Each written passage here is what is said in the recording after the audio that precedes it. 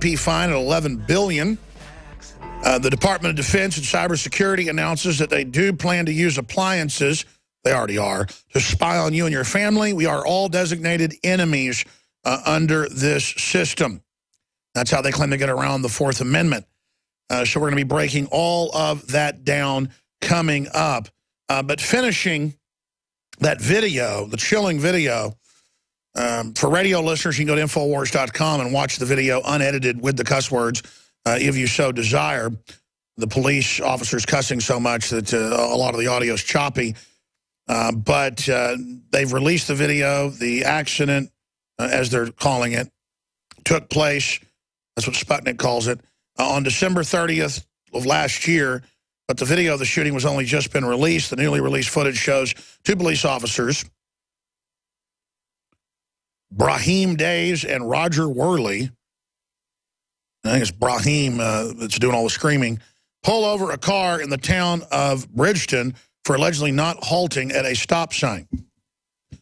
And then the rest is history. There's a gun in the glove compartment.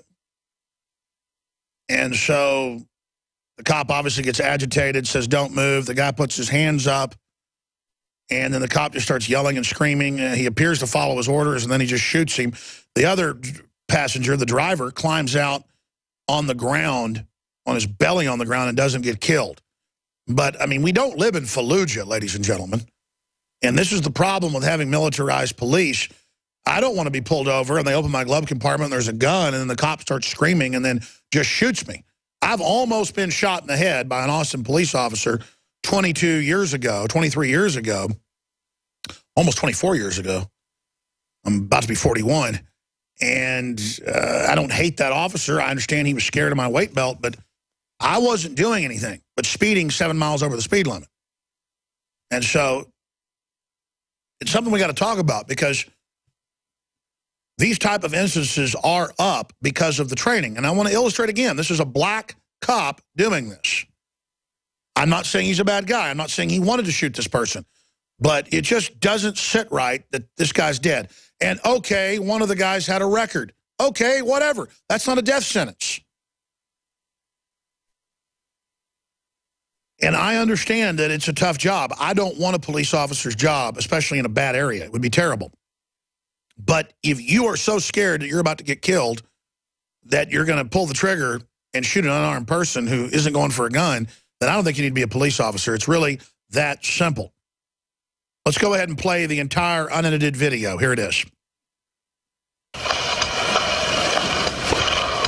They walk up on the car. He checks the license plate. Hey, how y'all doing? How you doing? Good. Hey, Officer Days, Bristol Police. Reason I'm pulling you over, you went right through that stop sign back there. Where at? Right on South Pine Street. Hey, you got a driver's license? Yeah, I got my driver's license. What's up, man? Can you go and grab for me? Fast, we stop. No. Show me your hands. Show me your hands. Show me your hands. Don't move. Don't you move. Don't you move. Again, he opens the glove compartment to get the license and registration, but there's a gun in there. Don't move. Show me your hands. Show me your hands. Don't you move. Don't. I'm telling you, I'm going to shoot you. You're going to be dead. I'm telling you. You reach for something, you're going to be dead. I'm telling you. I'm telling you. Keep your hands right there. Hey, Jerome, you reach for something, you're going to be dead. He's reaching. Show me your hands.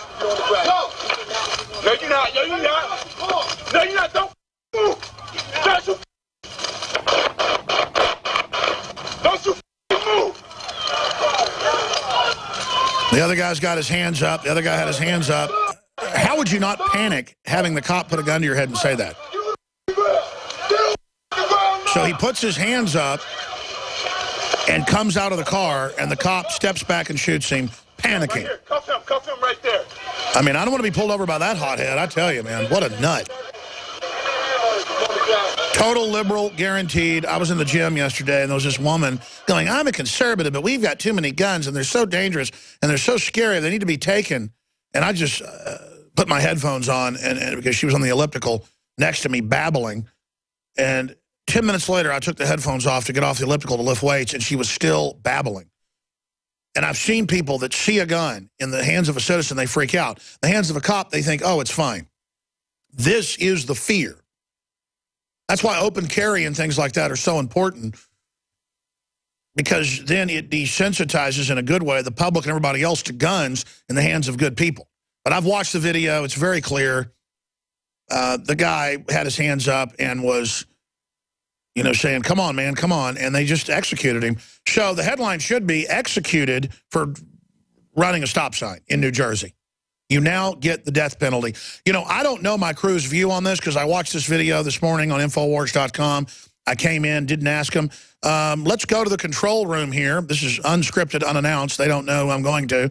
Let's go to whoever wants to pop in. It could be Nico. It could be Joe. It could be John Bound, any of the folks in there. Get a microphone. Give me your take on this. Let's go to John Bound. John, you want to talk? Yeah, let's turn on John Bound's mic. We're going to get in the habit here of you guys coming on air a few times a day. Bound, what's your take on this? Well, as you said, it's blatantly like Fallujah in the streets of New Jersey. The streets of New Jersey are a very tough place to be, but the guy is clearly getting out of the car. One cop shoots him in the back, the other cop shoots him in the front, and as you said, it's buck fever. Yeah, Absolutely. these guys would go deer hunting with you and would end up shooting the neighbor's cow. Yeah, or the barn, something like that, yeah. For the folks that don't hunt, I mean, you take some new hunters with you, this is what they do. Or they just get a gun in their hands and they start freaking out, especially if they've never been around guns. I mean, I was shooting Folgers cans at age 4 with a 410 to teach me the power, then watermelons. Then I was taught not to touch guns unless I was authorized. And by, I'm not bragging, by age 7, I could shoot the top off of a Tabasco bottle at 200 yards with a 3-power scope with a 243. Now, of course, I can't shoot like that. Well, I don't want to digress, but I could shoot bullseye at 1,000 yards with a 308 Remington 700 by the time I was 14. But it's just for somebody immersed in gun culture, it's really hard to get my mind around northern policing, especially where they've killed the gun culture. That's where you see much of this going on. John, you were raised in Kentucky. Were you immersed in the gun culture? Oh, yeah. Yeah, you don't have a choice in Kentucky. And you learn how to use a gun. You actually, a gun is no different than a shovel. It's just a tool. It scares the animals away. It brings you food. People in Kentucky are generally not afraid of guns, but now we have this culture. There's a woman on Fox News the other day saying that we need to get rid of all semi-automatic weapons again. We need these guns because we have the police acting the way they are out there. If things escalate, then we'll be okay. Smith & Wesson's stock just shot up yesterday. So people are arming themselves out there, the general public, which is completely unrelated to the people that are in control, because we are run by millionaires who are in a VIP club who are disconnected from the reality. Well, I would of say Americans. 100 millionaires and billionaires. If you look at the top Democrats, I mean, that's just a fact. The Democrats are the top pretty much 15 people in Congress worth billions or hundreds of millions individually is truly outrageous. But I think a lot of people are getting guns, not so much for the police, but for the breakdown of society.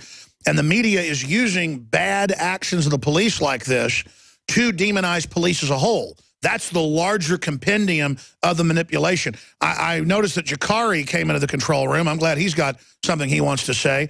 Jakari, what's your view on this? Well, with this shooting, it's pretty ridiculous to me because he pulls him over. He says, I want your license and your registration. So many people, they put their registration in their glove box. So a guy opens his glove box trying to retrieve the registration, and he happens to have a firearm in there, and the cop completely freaks out about it. You know, so what are you supposed to do, officer? Do you want me to get my registration or do you not? And then the officer's actions, you know, he completely freaks out. He's not able to keep a calm head, you know, put your hands up. And there's a point in the video where we can't really see so much what the suspect is doing, but the officer's like, keep your hands up, keep your hands up. The guy exits the car and is shot multiple times for his efforts just trying to be a peaceful person. That's right. And I've had the case where I have a firearm in the glove compartment, and I tell the police officer, okay, I'm going to get you my insurance and stuff, but there's a gun in there. Would you rather come around and do it? And the cop just said, no, just do it slowly. But that's because I was so calm and relaxed that it wasn't an issue. I mean, I get the fact it's nighttime. They're out there. One of the guys has a criminal record. It came out on the plate they ran. But they've got their hands up, and the guy just starts freaking out. The cop starts freaking out. And I've seen plenty of white cops do this on video and shoot a black guy or a white guy. And my sarcastic point was, unfortunately, they can't make a racial issue out of it because, you know, the cop initiating it's black. But the point is, it's not racial in my view in most cases. It is hysteria. This black cop didn't shoot the black. 100%. It's not a racial issue. It's just these guys, it's the training that they receive. It's this federalized training. It's these no hesitation targets and all the whole thing that goes along with that. They're just completely freaked out that anybody who has a gun, anybody who has a constitution, anybody who actually knows the law better than the officers do, they're just convinced that these people